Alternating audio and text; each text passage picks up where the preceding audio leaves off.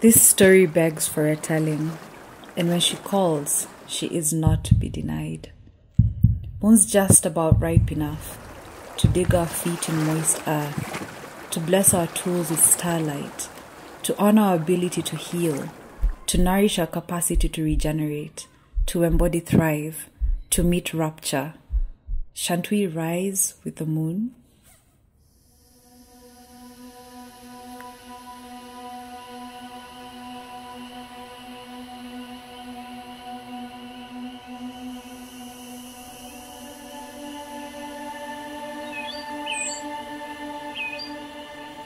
She called. We fell in expectant gather. Now?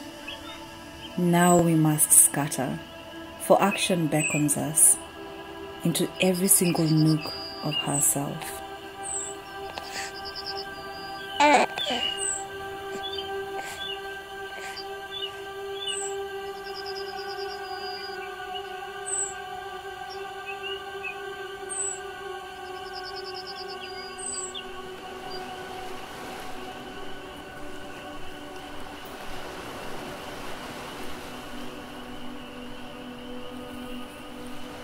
Shosho sent me to call you.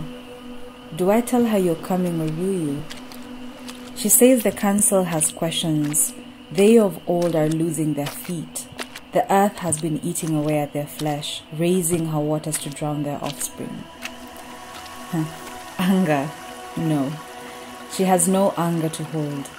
This is self-preservation.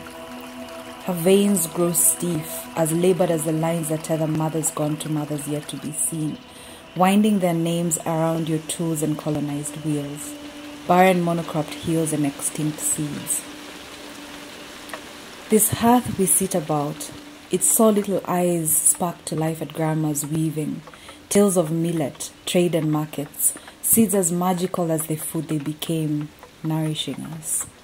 Tales of mycelium-like networks wreathing families, communities of growers and tenders, nurturers and cultivators, pollinators and traders, holding them at the center of their own sovereignty. Shosho sends me to come find you. Do I speak to her of your journey or will you?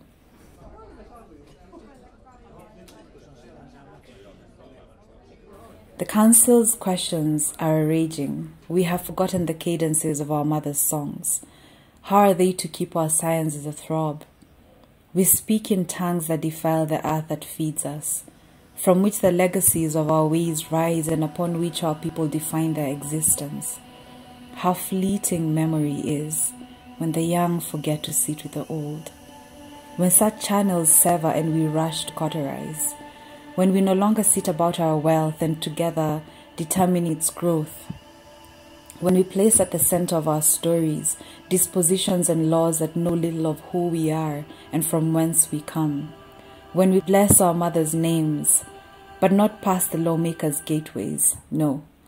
Not beyond their hallways, no.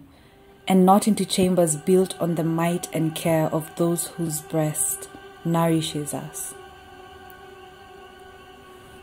Shosho grows wary, but asks that I ask your feet to her once more. Did you hear me? Do I inform her that you forgot your way home, or will you sing her songs back? Our places of nourish now lay desolate, poisoned in our hurried yield to entities and gods who care little for our thrive, our evolution and greatness. In our inability to self-organize, we are conquered. Yet, Shosho asks me to remind you your name, remind you of those that wore it before it belonged to you, of their technologies and understanding, of their awareness of life's intricacies and delicate balances, of the waters that quenched their parch, of their trade routes and currencies, of their mother's tunes. What am I to say of you to her?